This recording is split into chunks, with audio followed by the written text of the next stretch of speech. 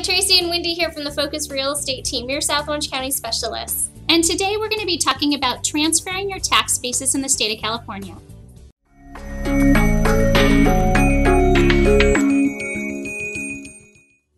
Welcome back to our video blog. Today we're going to be talking about the benefits of rolling your current tax basis in the state of California to a replacement property if you're over 55 years old. And this is for your property tax basis. Well, why is this important and why would you do it? Well, it's really only for people who are 55 years or older. And the reason that it's beneficial is a lot of people that are 55 or older have owned their home for 15 years or longer. Yeah. And so you're probably paying a much lower property tax bill than you would if you bought your house today because the value has gone up so much. So maybe you paid $250,000 for your home and maybe your home is now worth in the somewhere $800,000 range.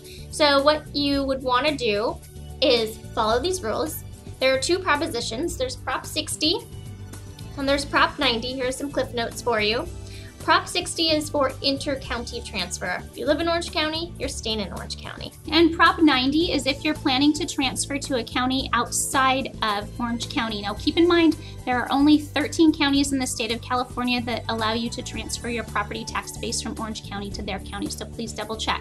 Additionally, let's chat about all of the different rules that must be followed in order to qualify for this. So as we mentioned before, the first thing being you must be 55 years of age or more.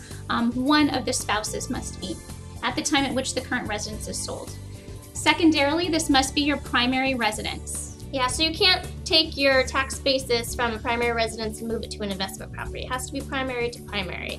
The next thing is you have to sell your house and purchase the next house within a 2-year time frame. Say you sell your house and you want to tour the world for a year. Great, you can do that. You just have to make sure if you do it within the 1-year time frame, the next up-lake property is equal or lesser value. If you do it after a year, fine, no problem. They actually give you an extra 5% bonus. So you sell your house for $1 million. Within a year, you can increase it to $1,050,000. Now, if you wait 2 years, no problem. You'd sell that same house for $1 million, and now after 2 years, you can buy the next property for $1.1 million. Now, there's a caveat. This is based on the assessor's value. It's not based on the purchase price. So you have to be a little bit careful there. But please note, most of the time, the tax assessor takes the most recent sale as the base value for the property taxes.